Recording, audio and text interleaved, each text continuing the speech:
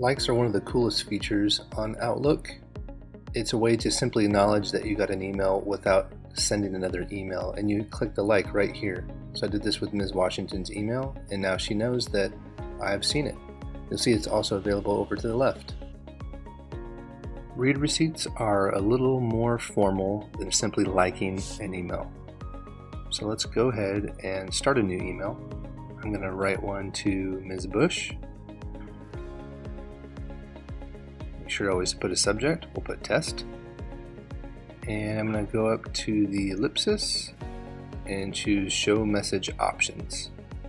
I can adjust the sensitivity if I want, but I'm going to leave it normal. And I can request a re-receipt and or request a delivery receipt. And then I hit OK. Then I hit send.